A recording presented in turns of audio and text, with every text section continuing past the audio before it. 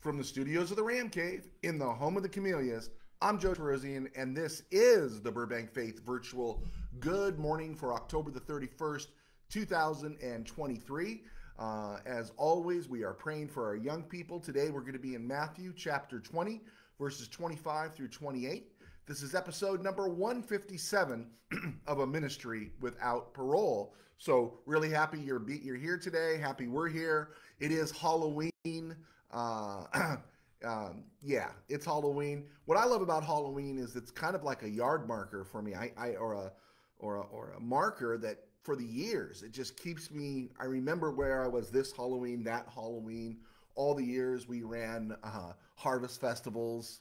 Either I was youth pastoring at TC or at Burbank. We did it for close to 20 years there.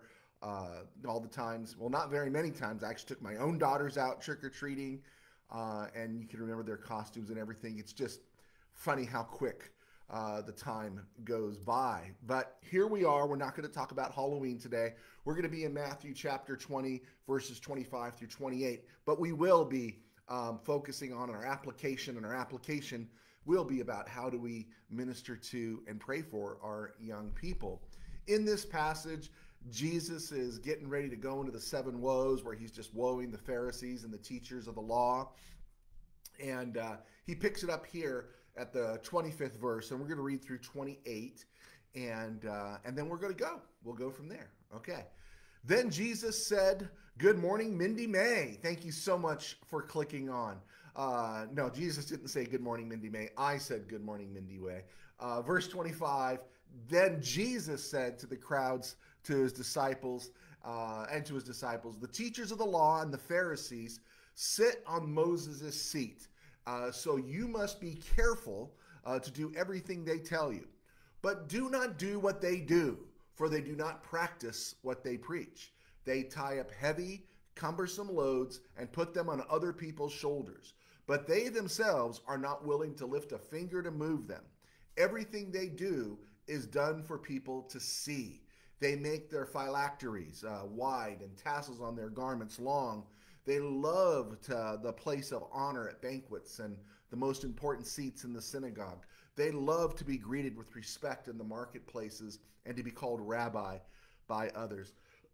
Quick mention here, real quick. The phylacteries are what would be considered a scripture across the front of their head here. And of course, all the garments and tassels, because Judaism at this point had become a show me religion, right? I mean, they had drifted so far from God. It was all ritual and tradition, and there was no relationship with God, so much so they couldn't even recognize Christ when he came. And so that's one thing that Jesus is saying here. Also, we find that there's a platitude that's always thrown out at us in the church and outside of the church. We find it has scriptural merit. Unlike God helps those who helps themselves, you can find Mike Picard. Thank you so much for clicking on. You will find in the scripture, practice what you preach, right? Practice what you preach. And so there's a lot of stuff here. They're very full of themselves, and they're very high on themselves. In fact, when you get to the next verse, Jesus says, you're not supposed to be that way. Don't even be that way. I read this, and what I see is Jesus telling us, encouraging us, warning us to be discerning. We have to show them respect. We need to show respect to our denominational leaders, our faith leaders. We need to show them respect because there was a moment when they were called, and there was a moment when they submitted to the discipline and to the training. There was a moment they did those things, but there could very well be a moment where they go off the rails, right? If King Solomon can go off the rails, so can someone in our modern day. If Judas, after seeing all the miracles of Christ, can go off the rails, so can some of our modern day leaders. We show them respect, we listen to them, we support them as long as they're preaching truth. But then when they stray from truth, here Jesus is saying we need to recognize what they do and to be discerning. He's not saying be disrespectful, but when they go astray, he's saying don't be like them. And there's a reason for this, and I'm going to keep going further here. Discernment is one, if not the most critical of aspects in a believing loyalty in Christ. Besides the belief, besides obedience, right? We also have to be careful about who we follow. Many will say, I follow Christ, but a lot of these folks that are out there, we don't hold them accountable for their actions. They call themselves Christians, but they don't believe in the scriptures. They call themselves Christians, and we let them get away with it, and they deny the resurrection of Christ in the flesh, right? You can't do this. We give them ordination papers, and they acknowledge God in the feminine. I'm sorry. God's masculine. You can't change on these things. When you start doing that, you are no longer Christian, and you are no longer, as an individual, obliged to sit under their teaching. You have to be discernible, right? And why? Why do we continue to do this? Because we will be accused of something far worse than racism or homophobia or being called a MAGA. The present day Christian lives in the ultimate fear of being referenced as judgmental. And so we won't be discerning, right? We won't be openly discerning. Not even for the correction of the individual who's gone off the rails and needs correction, but we won't even be discerning when it comes to who those individuals are influencing, right? Even when we see it happening right before our eyes, right? We are so terrified of being considered judgmental. A few years ago, I had my Myers-Briggs test. My personality test. My daughter made me take it because I had never done anything like that before, and I came back as an INTJ, which didn't surprise me. I am introverted, right? I am more introverted than anyone would ever think. Intuitive, yeah. I try to read situations and stuff. Thinking, I consider a lot of things, but then that J part is there. I'm judging, which means I make decisions. I settle thoughts in my head about situations, certain individuals, things that come up. That's not condemning anybody to hell, but it's assessing and saying, you know what, that teacher's off the rails, and he's not going to have any say in my pulpit. He's not going to be around my people. I don't want him having influence in my home, let alone my life. You know what, folks? That's making a judgment, right? That's making a right judgment. That's being discerning. And Jesus in the scripture is calling us to be discerning, that we don't just blindly follow. That's where we get that phrase, drink the Kool-Aid, right? We drink the Kool-Aid when we just blindly follow. So yeah, I'm an INTJ, the heavy emphasis on the J there at the end. I don't run away from that. I'm proud of that. But by the Spirit of the Lord, we all have the ability to discern and assess what we see. And when our leaders in the church are going off the rails on a crazy train, we are not obliged to go off the rails with him. And here's the point. I say all that to bring us to this point, because if we don't call out those individuals when they go off the rails, okay? Forget about what they're saying and everything, but when they're off the rails, suddenly the onus is on us. And if we don't call them out, our young people will call it out. And what they'll see is our hypocrisy. One thing young people cling tenaciously to, and that's calling out hypocrisy. It's the yeah, but, right? Mom, you do this. Dad, you do this. And the second we're hypocritical, we start to lose influence in the lives of our young people, right? Right, wrong, indifferent, we lose influence.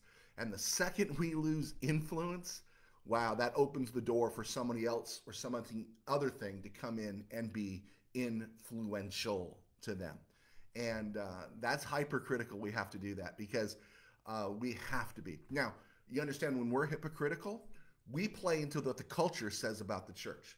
Honestly, people with a believing loyalty in Christ are not hypocritical. When we're walking the way God wants us to walk, we're not hypocritical. But there's an entire narrative out there in our media, in our entertainment, in all of our social platforms, in every place we go, that the church is narrow-minded, hypocritical, racist, bigoted, homophobic, trans, blah, blah, blah, blah, blah, right? We know those things. And so when the kids, the young people, see us being hypocritical and not calling out the failings of the church, when the church is absolutely wrong on certain issues, they'll see that, and we will lose influence. The problem with a believing loyalty in Christ is often and always you're obliged to live a believing loyalty in Christ. even when it hurts you socially, right? Even when it hurts you career-wise. Checking out the dreaded 15-minute tone. It's going to go off here in a few minutes. Um, Even when it hurts you in the moment, doing the right thing for the kingdom of God might not bless you in that particular moment. It might upset a few people. Good morning, Pastor Z. Thank you so much for clicking on. It might hurt you in the moment, but outside of gaining some personal strength and a better dependence on God, you're going to get hurt. But in the long run, for the kingdom, for our young people, it will grow the kingdom. It will grow their faith. When they see you stand there, your ground, right? Consistently living the life of Christ out before the world and our young people will often make all the difference. Even when you think no one's noticing, even when you think no one's watching. When I was younger, I was heading into ministry, and there was a bachelor party I was invited to, and we were going to go out. We went to a restaurant and had pizza and stuff, and then we came back to someone's place, and they were going to have a stripper, and the stripper wasn't going to strip all the way down. It was going to be clean, down to bikini or whatever, and I knew I couldn't be there. I couldn't. I had to go to work that night at 11 p.m. I left for work at 8. I left 3 hours early. I didn't tell anybody. I didn't share that with anybody. About 9 years later, 9 years later, I'm getting ready to do a wedding for somebody, and someone said, "Do you know why you're doing this wedding?" I said, "Because I was asked." They said, "No, because 9 years ago, the groom was at that party, and he saw you leave." And I said, "Well, I had to get to work." He says, "No, he knew you didn't have to go to work till close to midnight." And that was something that was a testimony I never thought of, but it paid dividends down the road, right? Consistently living out the life of Christ before the world and before our young people will make all the difference. You'll gain strength, you'll grow closer to God, and it might not bless you in the moment, but you know what? It'll gain influence in the lives of others. Don't do anything for show. Avoid the feebleness of keeping up appearances, right? Well, this is my church, and I just want to keep going here. I don't want to look like I'm running out. No. If your church sucks, your church sucks. If your pastor's not preaching the truth, say they're not preaching the truth and move on. You don't have to disrupt the service, but just move on. You don't have to submit to that. And it's wrong to submit to that because you're not holding them accountable, and you could be hurting the lives of those around you. In all things, conduct yourself in a manner worthy of the gospel of Christ. I think that's in Philippians, right? And when we conduct ourselves always in a manner worthy of the gospel of Christ, when we do that, that will be the turning point for our young people, for us, and for the world.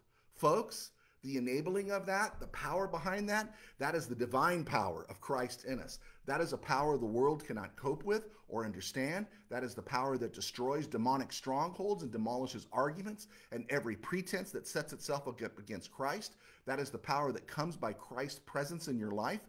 And that is what we want for our young people, and that is why we pray for our young people, and that is why we'll win. Amen? Amen. That is why we will win. Thank you, Mindy May. Thank you, Pastor Z. Be strong and courageous. Do not fear or be in dread of them, for it is the Lord your God who goes with you. He will not leave you nor forsake you. Did you wake up today and say, how can I hurt the enemy? I'm going to stand strong, and I will not be hypocritical, and I will not compromise my faith no matter what the moment is saying to me. I will stand firm. Thank you, Mike Picard. Okay, folks, that's it right there. Hey, I got that in before the dreaded 15-minute tone. Hey, quick, some prayer requests coming through here. We do want you to continue to pray for Colby Van Dyke as he recovers from his surgery.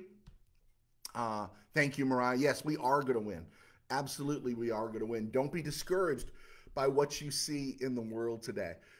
Be in prayer for Colby Van Dyke. Be in prayer for Stacy Salmus, her sister Christine, looking at surgery.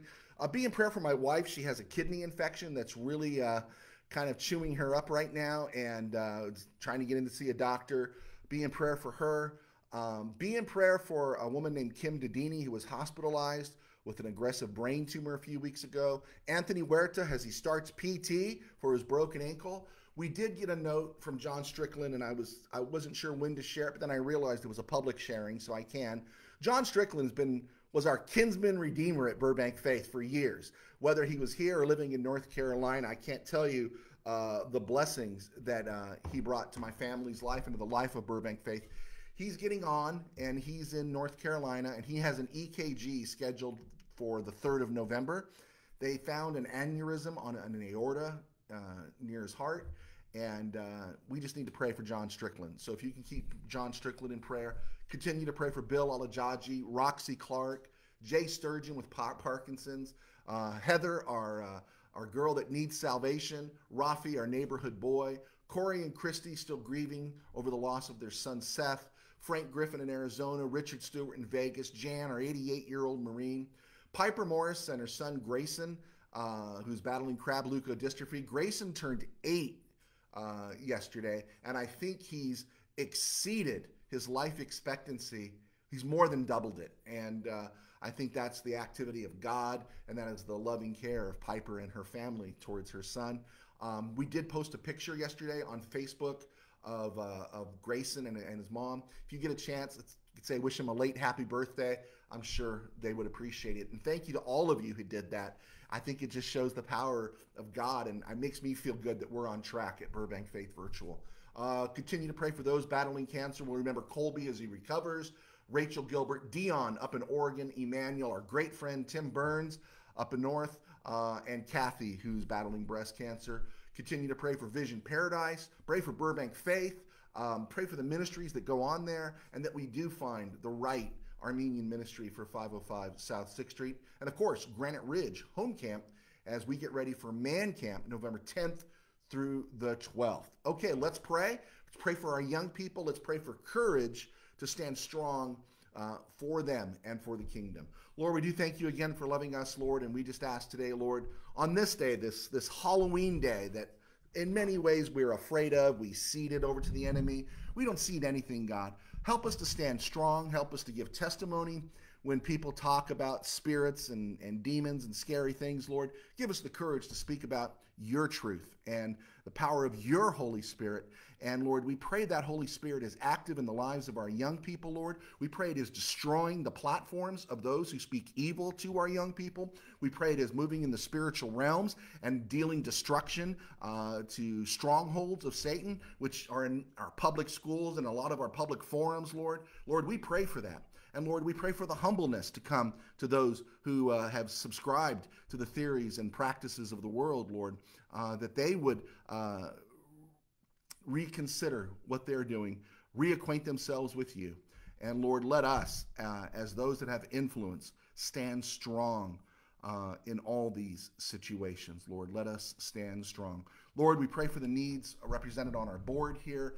We thank you for Piper and for Grayson and Grayson's birthday. We pray for Colby Van Dyke that his surgery went well. We lift up Christine Salmas. We lift up Kim Dedini. I lift up my wife and her kidney infection. We pray that you're with Anthony Huerta during physical therapy. And Lord, we ask for John Strickland. We ask for him today, Lord, that you be with him right now, right where he's at there. I believe it's either in Four Corners or he's in Four Oaks or Benson, North Carolina, Lord, that you can be with him. We pray for Bill Alajaji, Roxy Clark, and Jay. Lord, we ask for Heather and Rafi. We ask for Corey and Christy and Frank and Richard Stewart and those battling cancer, Rachel Gilbert, Dion, Colby, Emmanuel, Tim, Kathy. And we pray for Vision Paradise, God. We pray for the ministry of Pastor Walter, Pastor Francis, Edgar, and that team there, and that we would all remain like-minded in you, Lord, those of us at Burbank Faith, and that this Sunday, this Communion Sunday, wouldn't be an ordinary Sunday, but that it would be an extraordinary Sunday. The best Sunday we've ever had. Lord, help us to keep going on to higher ground in you. Lord, we ask for Granite Ridge, for Man Camp, and all the things that are taking place there. Lord, bless the staff, bless those that come. Lord, truly, Lord, let your Spirit have its way and let lives be changed. Bless us this day. Lord, we thank you again for loving us. In Jesus' name we pray. Amen. Okay. Outstanding, folks. Thanks for sticking with me Did I go past? I guess I did. I went almost 20 minutes. You know, Shay's going to be on my case. Okay, let me just remind you of this real quick. We are having Communion Sunday this week. If you visit us once, visit us on Communion Sunday. It's the first Sunday of the year, of the month, and it's every first Sunday. And we know there's a lot of Burbank Faith virtual people out there that can only come once in a while. And it's good for us to be together. This is good. Being present together with worship and taking communion is even better. And so if you can only come once every 4 weeks, choose this Sunday to come. You're not going to be made a member. You're not going to be given a special project. I'll leave it between you and the Lord if you tithe. It's just good to be together. Amen? Amen. Okay, we're going to let you go. And as we let you go, remember this truth. Those of us with a believing loyalty in Christ, those of us who are not moved by the social winds, we are the revolution. Go forward in that urgency because you, dear children, are from God and have overcome them, because the one who is in you is greater than the one who is in the world. Amen? Amen. God bless. Take care. And thank you so much, Mindy, Mike, Mariah, everyone else who clicked on, whoever's going to click on later. Sometimes it's Lucille. Lucille, we say hi to you. God bless. And we will see you mañana. Take care.